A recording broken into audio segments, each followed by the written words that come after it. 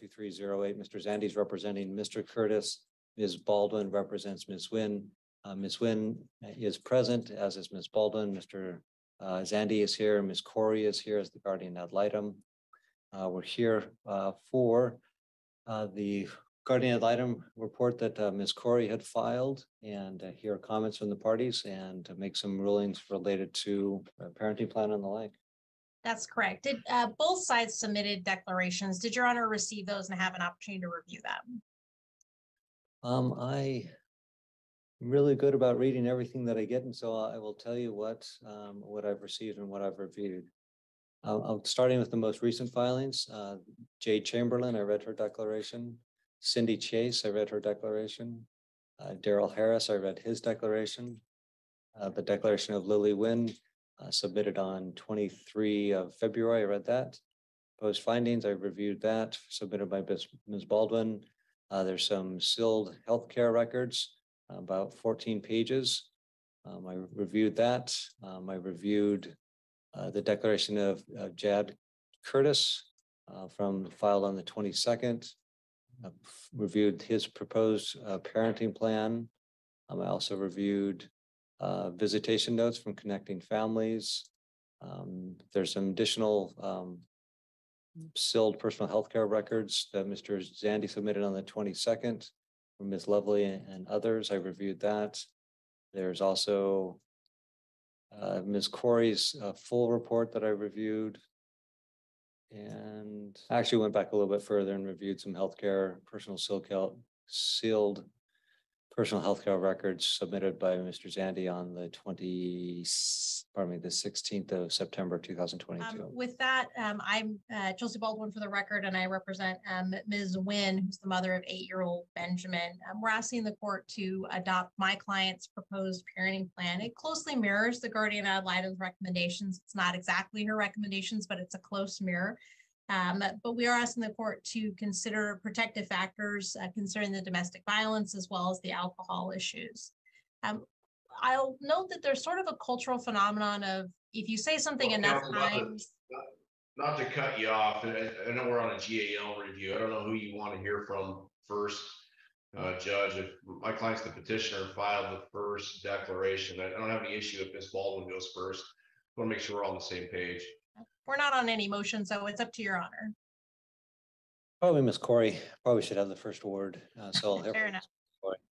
Ms. Corey, I read over your report. Any particular items you want to highlight or bring to the court's added attention?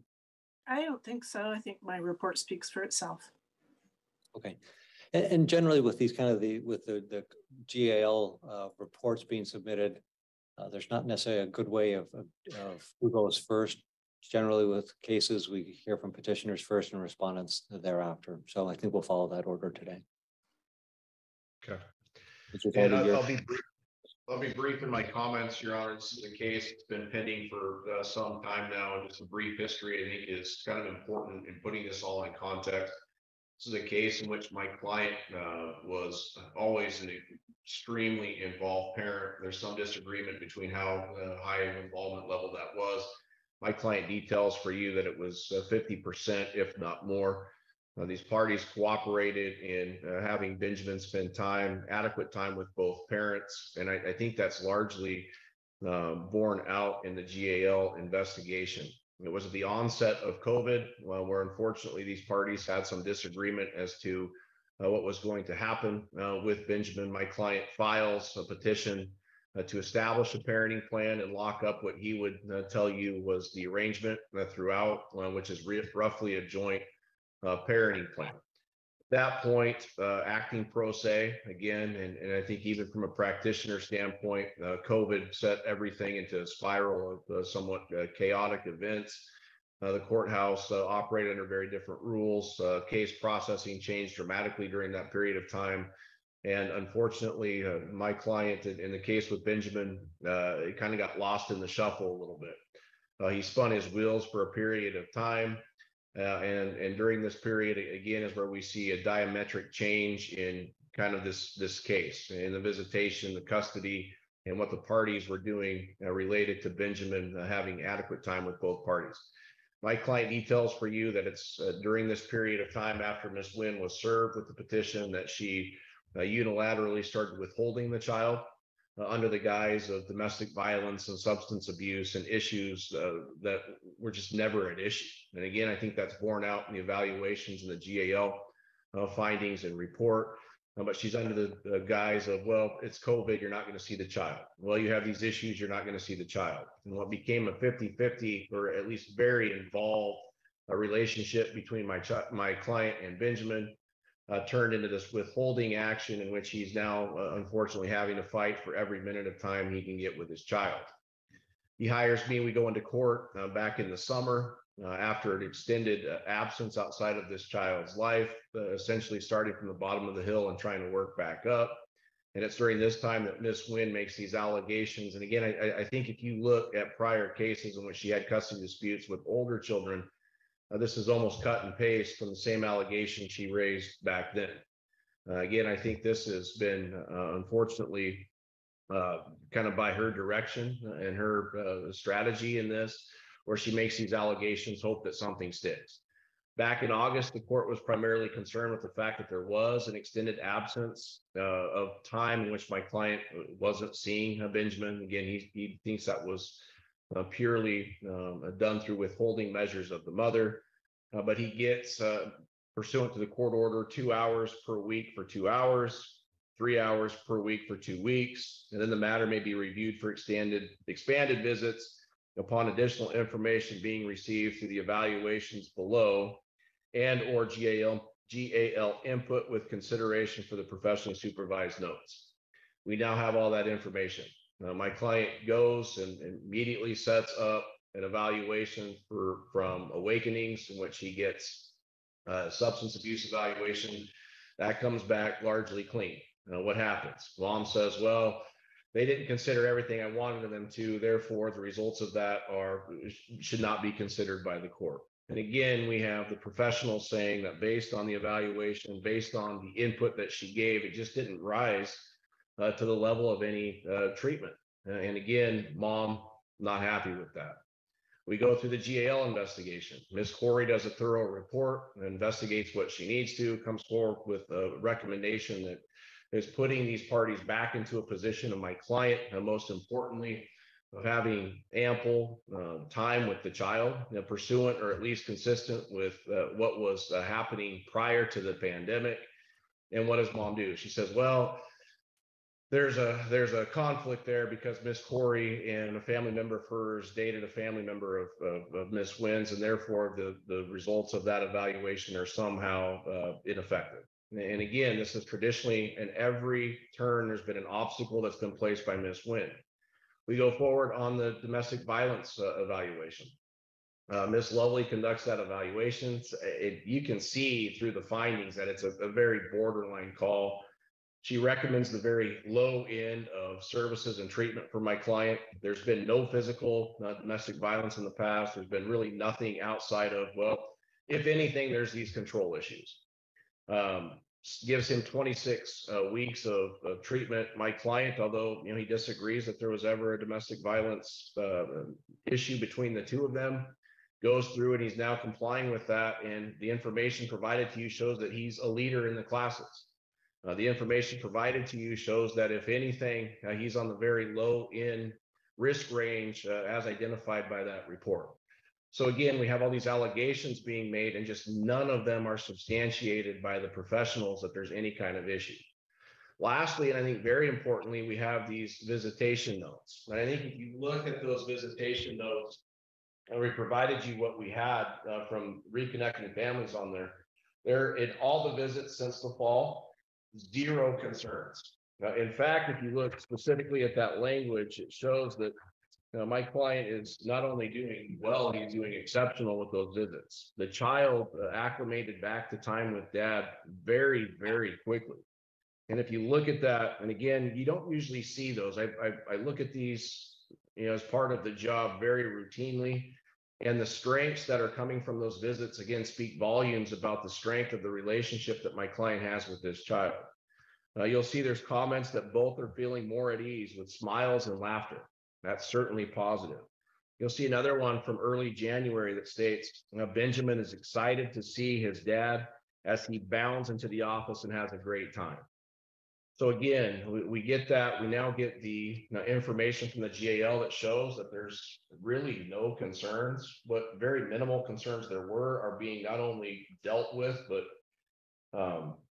dealt with to a large degree in an abundance of just my client showing to this court. And he said this back in his declaration in summer, I'll do whatever the court deems necessary for me to get back to that relationship I had with my child prior to the pandemic.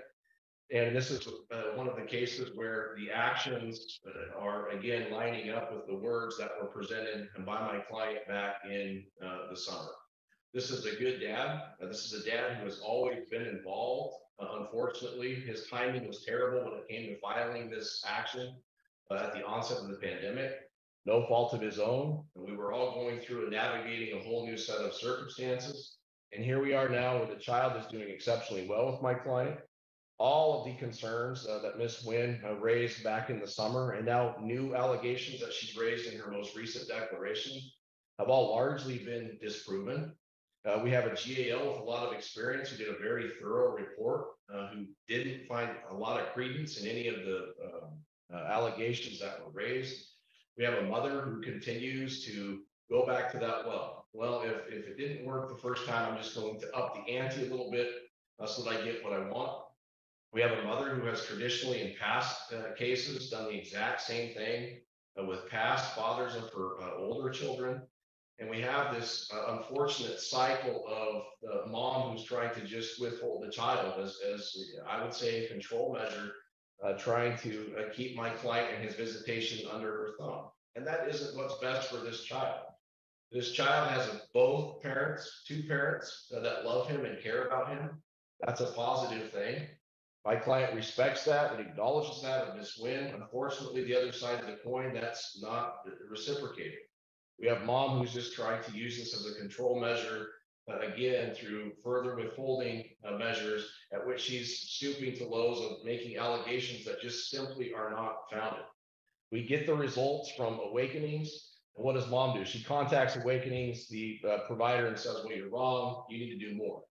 We've given you updated information from that, in which the specialist, the expert in this case, says there was a DUI from 15 years ago, and there's been allegations that were largely unfounded raised by mom. That tends to be a common theme throughout this case, and it doesn't give rise to any substance abuse issue. Rather than acknowledging that and saying that's great, we get a declaration from mom that says, oh, well, not only is there past alcohol issues, but there's also drug issues. My client doesn't have any past drug issues. We provided information, and he voluntarily went and got a hair follicle test at the onset of this case, which came back clean. Unfortunately, the further we progress in this case, mom doesn't get what she wants. She doesn't get the answers to that, and there's more allegations. Simple fact of the matter is we now have a GAL investigation and findings and a recommendation. The court asked for that back in August. Court also asked that my client jump through a series of hoops to ensure that he didn't have the problems that were alleged by mom. He's done that. We provided you the information on that. This is simply a dad who wants to be a good father to his child. And you can see through those visitation notes that that relationship is strong. Despite the absence, which again is no fault of my client, but despite that absence between he and Benjamin, Benjamin has taken right back to him just as it was prior to the onset of filing this case during the COVID pandemic. We want to get back to that point.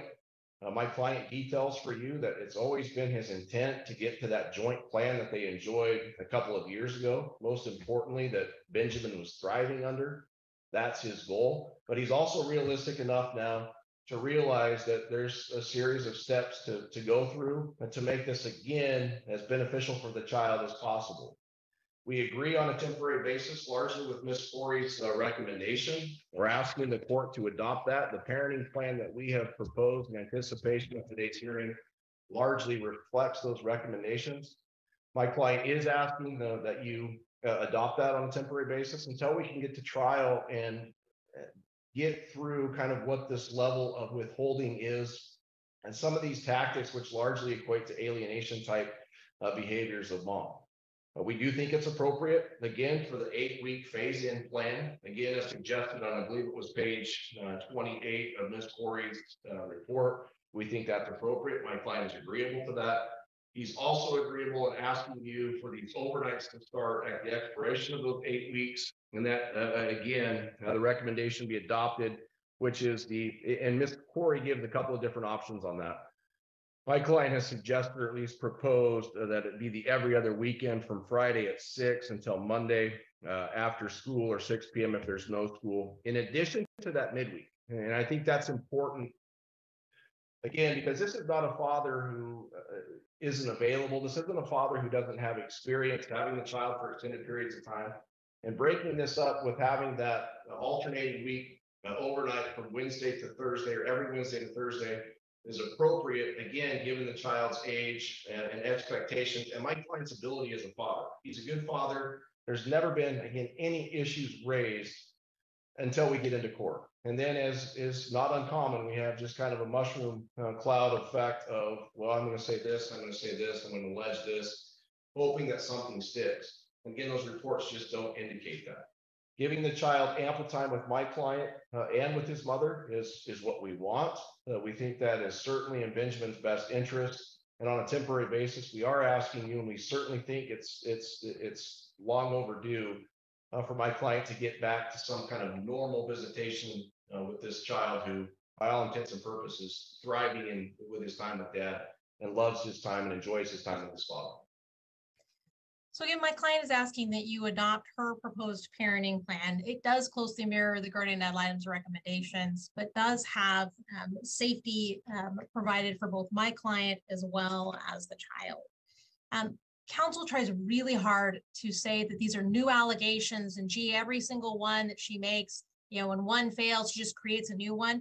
And you didn't go back to 2020 in your file, and that's reasonable. But if you went back and looked at my client's pro se declaration, doing the best she could in a court system that's not familiar to her, back in 2020, she made these same allegations, that there was physical abuse, that there was issues, significant issues with the father, and that he was largely absent. That declaration details that from age 0 to age 2, the father had a single overnight alone. And from 2 to age 5, essentially pre-pandemic time period, the father slowly over that time period worked up to an every other weekend type plan. But that was where he was when the pandemic started. The pandemic was a challenging time for both parties. My client detailed previously in the guardian ad litem, I believe has in her report, that father fell ill and no one knew what it was. And so in an abundance of caution, visits stopped at that point. So the absence since then, neither party is able to get into court, and there was withholding issues where Mr. would not return the child when the child went for visits. And those were significant episodes. My client does detail that he does have an alcohol problem. The alcohol evaluation indicates the same and that there is a need for treatment. The concern here is that the court ordered collateral input. This is a self-report only. So Mr. Curtis in this case gave a self-report. I'm fine. I have no issues. And the evaluation even says, and we highlighted for you the information where the evaluator says, gee, this is hearsay, so I'm not going to consider any of Mrs. Wynn's input. That's not the evaluation standard. That's a legal standard. And my client provided the conviction data, also videos, as well as her own testimony about things she had personally seen and witnessed. The idea that that's hearsay simply isn't legally correct, but also is not the evaluation standard. My client at this point is just simply asking that Mr. Curtis not drink during his time with the child and the time period immediately before that. It's not an unreasonable request and not one that's designed to block his visits whatsoever. Similarly, we have domestic violence. We have a significant history of domestic violence that is not new. It is not something created recently. It goes back to 2020 when these parties were representing themselves. And we have a professional expert report that says that Mr. Curtis has significant issues and needs at least 6 months of treatment. The domestic violence evaluation by Ms. Lovely says there's a pattern of controlling and abusive behavior. And it's referenced that it's both as to my client as well as towards the child. Even though the report was generated and completed back in September, Mr. Curtis didn't begin treatment until January. He essentially has only a single month of a 6-month program on board. And his evaluations that he submitted, one, I believe, is before he even really started. And the second one that he produced noted needs improvement in several areas. Baldwin, can I ask you in Ms. Lovely's report where it indicates that the father was violent towards the child? Yes, says Mr. Curtis has displayed a pattern of controlling and emotionally abusive behaviors towards my client. And then it also states there appears to be evidence of controlling behaviors specifically related to their son, as well as allegations of emotionally abusive behavior, which appeared to be linked to jealousy and sexual entitlement. So the jealousy and sexual entitlement does not apply to the child? No, that would not apply to the child. Okay, thanks. So again, treatment for this only began a month ago in a 6-month treatment program. Counsel says, oh, she's just repeating old allegations. That would be very easy for them to show, and they have not done so. So again, simply just throwing it out there, hoping that that sticks. But this is something that evidence, if it was in their hand, it'd be very easy for them to provide. So again, in this case, the child has a right to be safe. My client has a right to be safe. And those are really the keys to what my client is asking for. We have 2 professional recommendations for treatment. One has just started and one hasn't started at all. So on the alcohol issue, even without my client's input, the alcohol evaluator still recommends treatment, that he participate in a treatment modality. So in this case, it's also important to know that my client has been primary and she always has been. Mr. Curtis is desperate to claim 50-50 time. My client alleges because he doesn't want to pay child support. But even when you go back to 2020, my client says that's just never been the case. And her witnesses also say that's never been the case. He provided essentially daycare services when the child was in school, when the mother's family couldn't provide childcare. So essentially he was the alternate child care. What was the length of time that occurred? That was the time pre-COVID. So essentially ages 3 to 5. So 3 to 5, okay. And then around about 5 is when the pandemic started. And then that's really when visits stopped. And now child is 8. Thanks. So my client does report there is a history of food restriction with the child. Again, that would fall in line with the domestic violence findings of controlling behavior and controlling behaviors associated with child. My client is why she's asking for there to be 2 additional visits in the same vein that they've been doing, because although the visit notes indicate there aren't concerns, these visits are all happening exactly at the dinner hour, and there's only 2 meals that have been provided, or 2 snacks that have been provided. My client's just concerned that he basically doesn't know how to do this because he hasn't done this. And so she's looking to ensure that the child is being provided just simply basic care needs. It isn't a restriction. If you look at her proposed plan, it escalates very quickly and rationally, similarly to the guardian ad litem's proposed plan. And really, so that's the question: is what do we do with this information? We have a long absence from the father, and the child deserves to have a safe, child-focused, and rational plan to reintegrate father into some time. My client isn't trying to withhold that or prevent that. She's asking for a safe progression that is reasonable and that's designed to eliminate conflict between the parties and develop a healthy relationship between the father and the child. So if you look at our proposed parenting plan, we are recommending that the parties only communicate via our family wizard. I think that that's, or a similar program. I think that that's very reasonable, that there be no alcohol during the visits with the child or other substances. There's just no need for that if there's frankly any concern at all. That he continue with his domestic violence treatment with Olivia Lovely. That there be no smoking around the child and the child not reside in homes of smokers. The child has asthma. My client's recommending that both parents take the Love and Logic for Parents class so that there's sort of a uniform base that both parents are operating off of as far as parenting the child. As far as decision My client should be the sole decision maker for now. It doesn't mean that that would stay that way, but at this point, that's reasonable, especially given the domestic violence issues. And those are issues that may need to very well be sussed out at trial, and for a trier of fact at trial to decide if domestic violence is a finding to be had under the 191 factors. As far as the phases, my client's asking for 2 weeks, the same as they've been doing, which is essentially a 2-hour visit, that continue to happen as it's happening now, but that father provides a dinner during that visit. Then to do 3 visits over 6 weeks, essentially every other week, for 6 hours with essentially a family or friend supervisor, again, largely just to ensure the comfort of the child and the child's basic needs are met. Then moving to 3 visits of 24 hours, so essentially an overnight visit every other week for 6 weeks. And then he would remain at that until he completes treatment, which should closely align to Olivia Lovely's treatment plan of 6 months. And he would remain at essentially a single overnight, but once he completes Olivia Lovely's treatment and the alcohol treatment and the parenting class, then he would move to essentially the every other weekend type from Friday to Monday. So an extended weekend time, again, because during school, when school is in session, that puts these parties in a place where ideally they're not having a lot of contact with each other. That's a reasonable progression. This is still a temporary hearing, and this is not a final hearing. So that's a reasonable place where we would get to prior to these parties having a final hearing at trial. My client is asking for a couple of special provisions. The first is that in the summer, she has family in Vietnam. She would like to be able to visit them. That is a significant travel burden. So she's asking a specific provision that she's allowed to travel in the summer for up to a month, but that if father misses time, he would be awarded makeup time if she's gone for that long.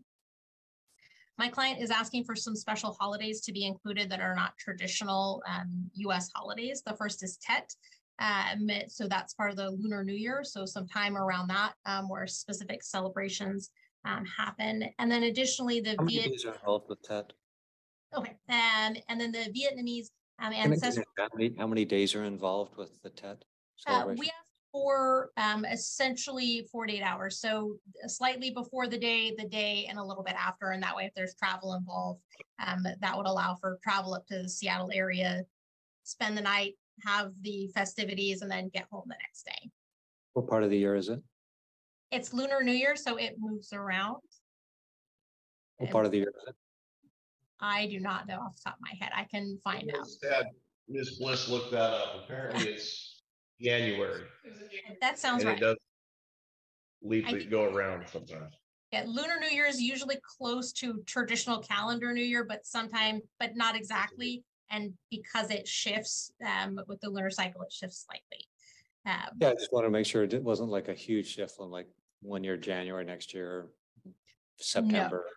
No, it's I believe still a winter holiday no matter what. But it doesn't. I don't believe it ever interferes with the Christmas holiday or another traditional holiday. That's a significant one. Additionally, my client is asking to be able to have days reserved for the Vietnamese ancestral worship that is Nai Zong. So essentially, when parties are honoring their ancestors, family gets together and honors them. My client is asking for 3 24-hour periods. That does not cover all of their celebrations, but that would allow her to make sort of strategic choices year to year to be able to celebrate those ancestral worship days. When do those 3 days occur? She's asking that they not be set specifically for this reason. There's many more than 3. So she would, if she had her true request, it would be like 10. But the reality is that 3 was sort of a modest choice, and then they would move them around depending on who they were celebrating. So we're going to celebrate grandpa this year, and we're going to celebrate grandma next year, so that they're kind of getting in celebrations.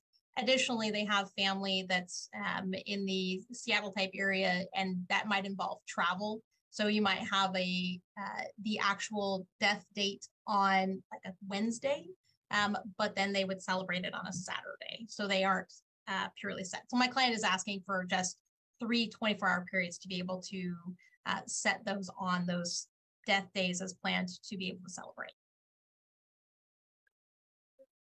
So it corresponds with a particular ancestor's date of death.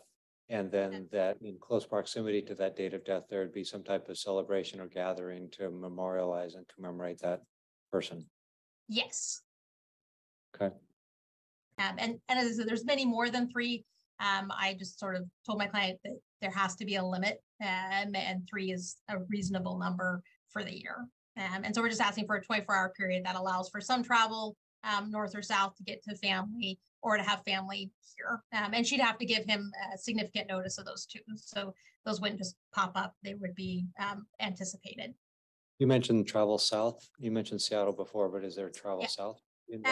I think that there might be to Portland and that area, so not significantly south. So we're not anticipating to California, but family in the sort of Pacific Northwest region. Okay, all right, thank you. As far as transport, this child is 8 years old.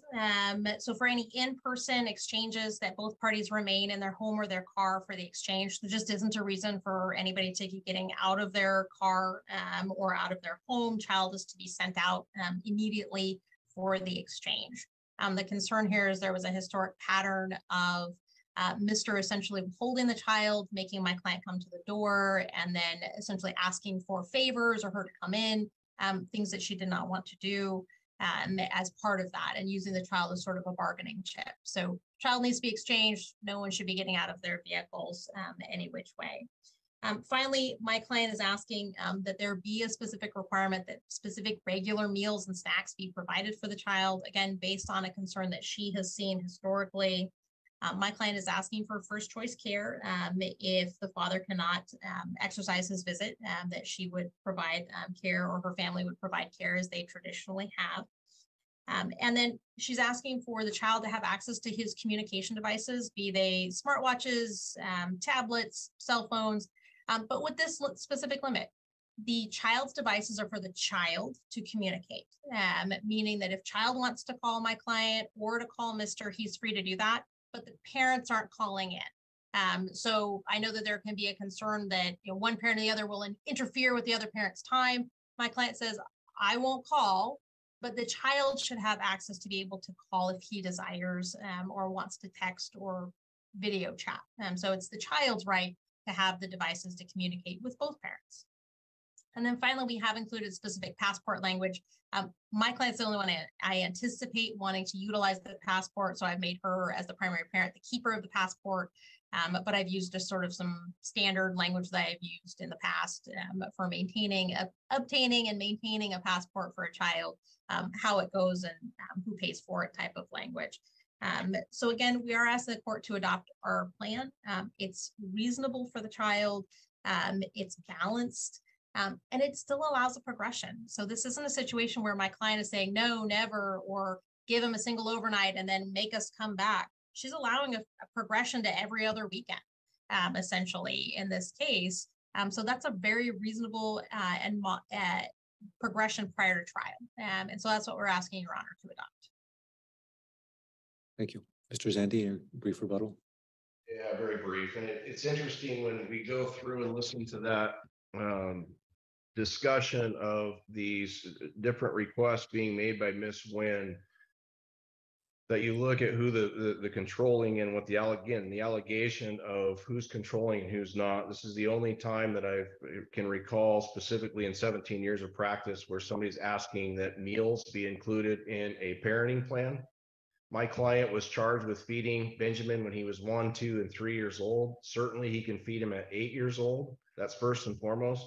Second of all, she wants to chew off 1 month of extended time in the summer so that she can go on vacation, isn't willing to give anything back in return to that other than makeup time.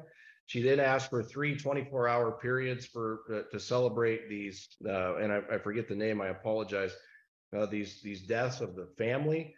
Again, that is, if counsel's saying that there's upwards of 10 of these, I would assume that Ms. Nguyen can just schedule these other deaths and celebrate other members of her family who have passed on that don't interfere with my client's visitation.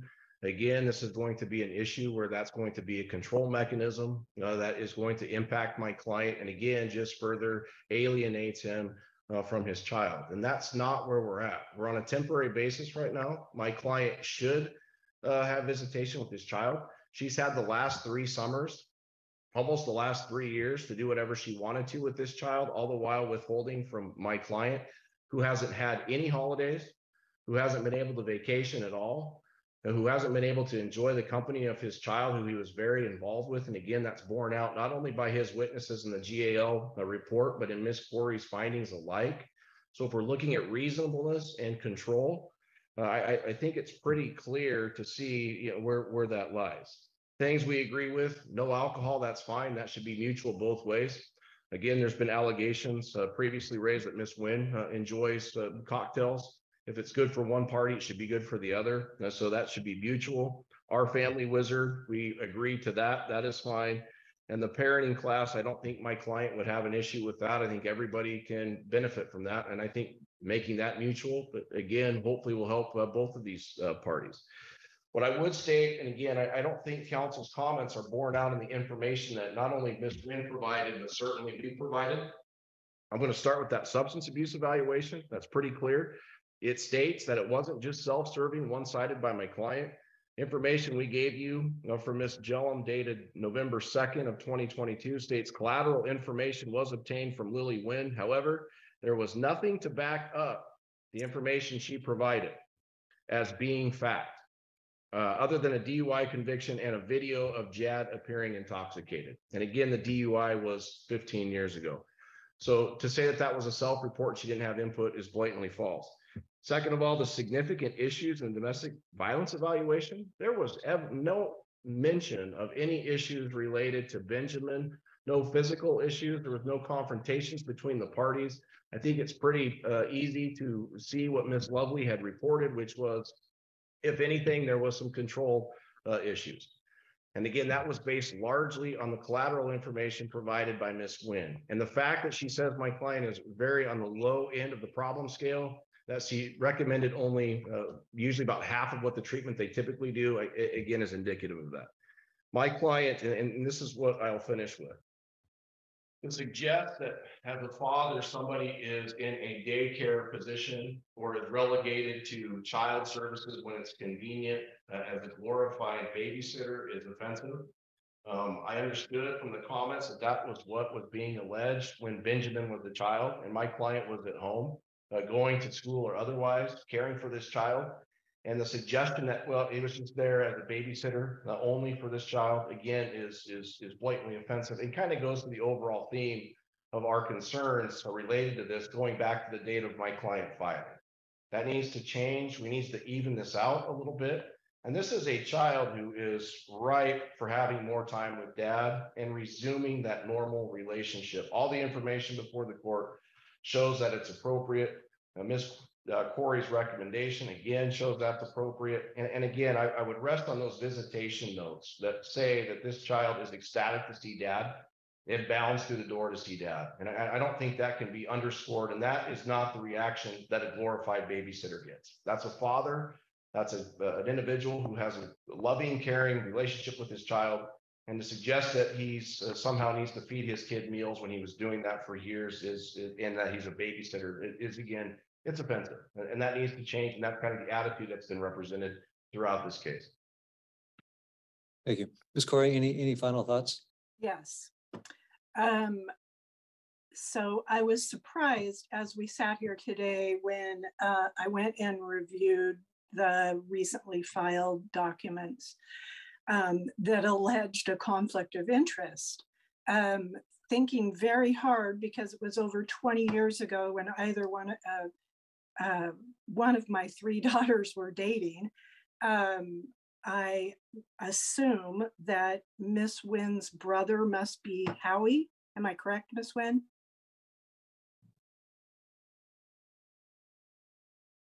Okay.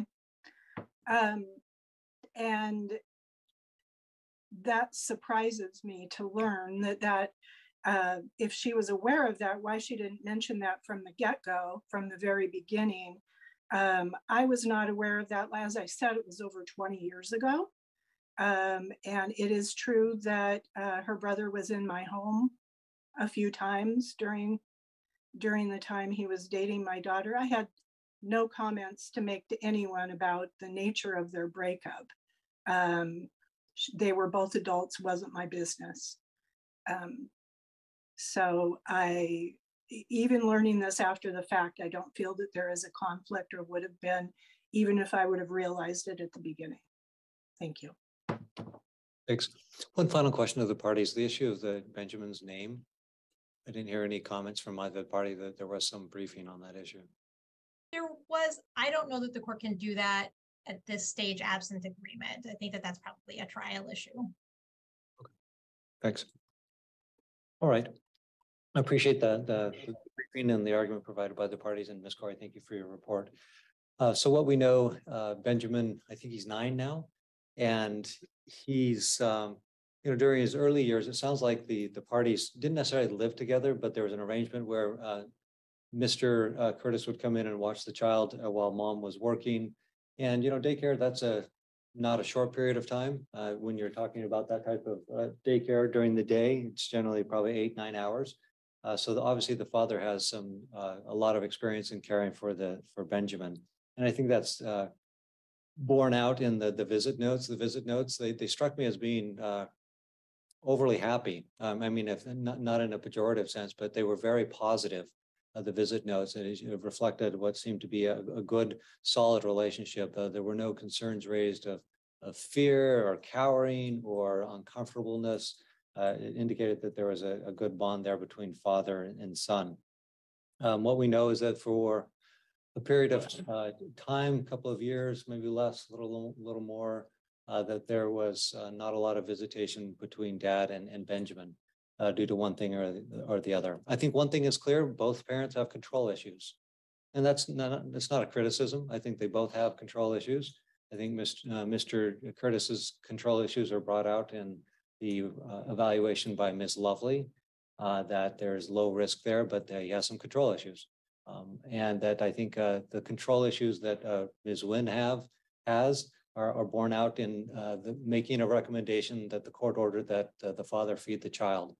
I was actually kind of taken aback by that, and I was going to ask in jest, and maybe I shouldn't even bring this up now, but if there was going to be a daily caloric request. I mean, to me, it struck me as very unusual, and so I think that underscores the issue of potential control by the mother.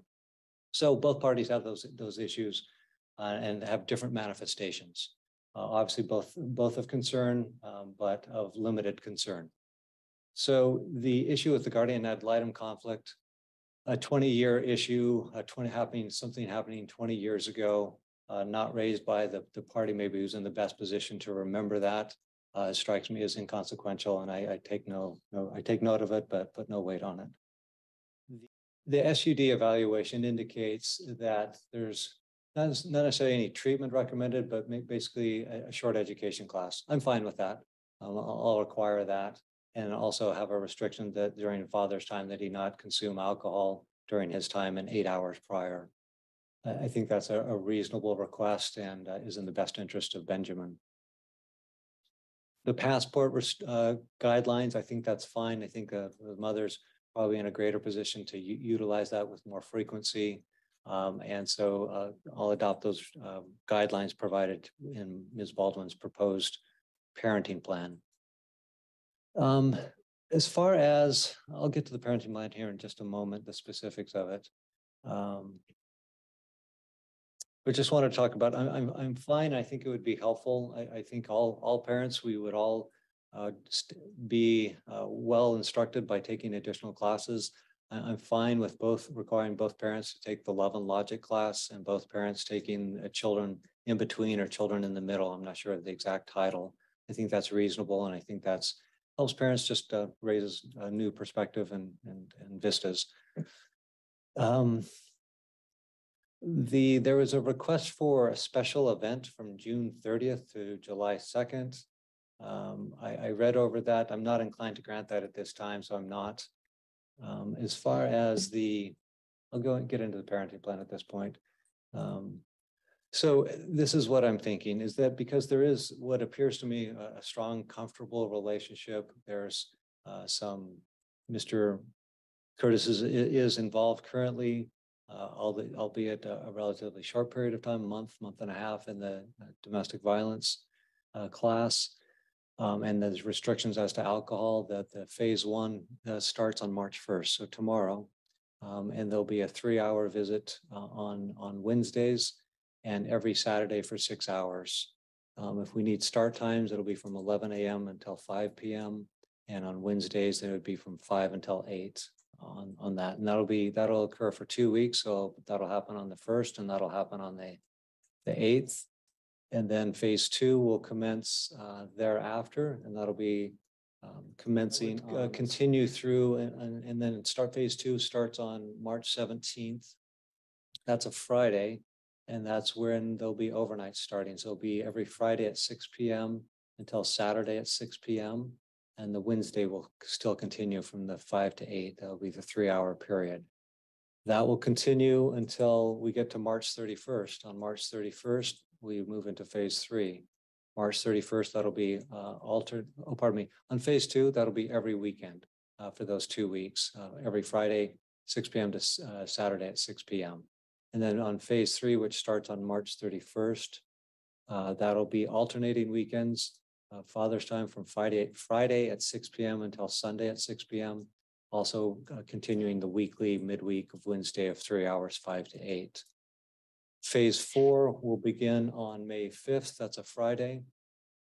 And that'll be alternating weekends as defined by Friday, 1st, 3rd, and 5th weekends from Friday at 6 p.m.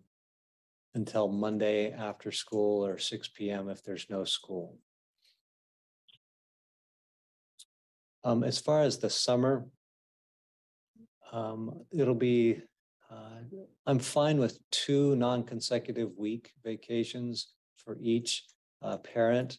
The father will need to notify the mother by April 30th of his proposed 2 weeks, non-consecutive weeks, and mother will need to notify the father by May 15th of her weeks that she chooses. And if foreign travel is going to happen, then those 2 non-consecutive weeks can be 2 consecutive weeks. The exchanges, I'm fine with those limitations of both parties staying in their car, staying in the home, and allow the child to transport himself between parents. The phone of the child, I think provision for reasonable communication with the other parent at reasonable times for reasonable durations should be included in the parenting plan. As far as the Tet or the Lunar New Year, I'm fine for a 12-hour period during that period. So it would be like from 10 to 10 or from 9 to 9 or 8 to 8 that the mother could spend that time with Benjamin to celebrate that. As far as the ancestral commemoration holidays or ancestral commemoration dates, with that, I am fine with the mother avoiding the interference with the father's parenting time. It sounds like there's some flexibility, as Ms. Baldwin indicated, that if a loved one had passed on a Wednesday, then there might be a get-together on a Saturday or vice versa. So there's some flexibility. It may not necessarily be on the date of commemoration.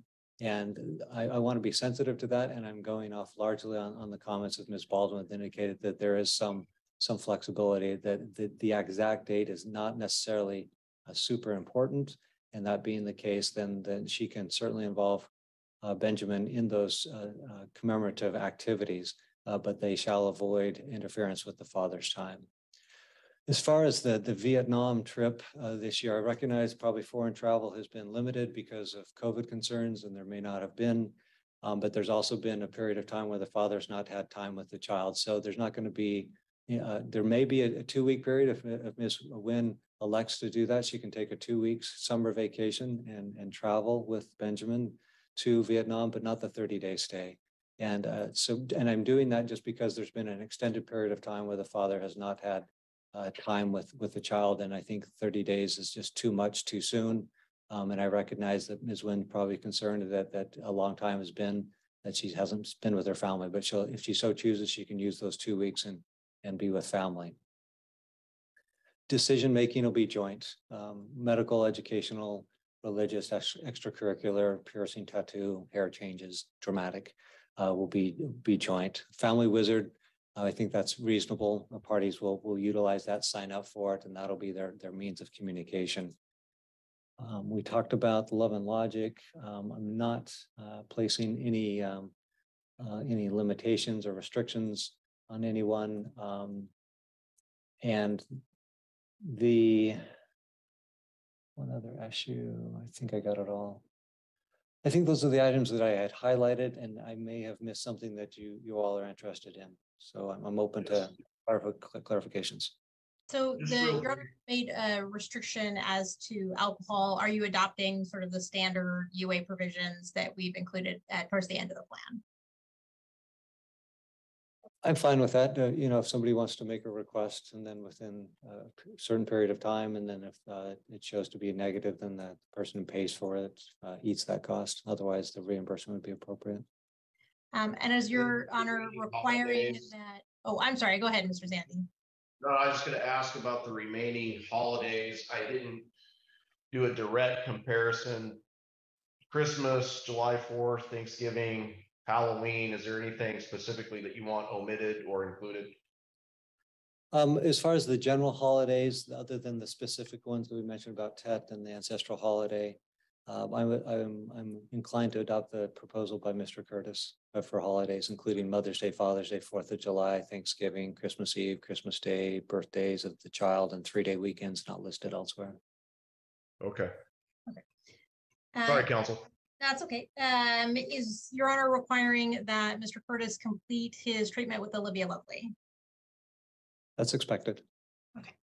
And then we had asked for a restriction on smoking, or essentially taking the child, not necessarily into a home that smokes, but leaving the child there, or having the child spend overnights in a home where they're smoking due to his asthma.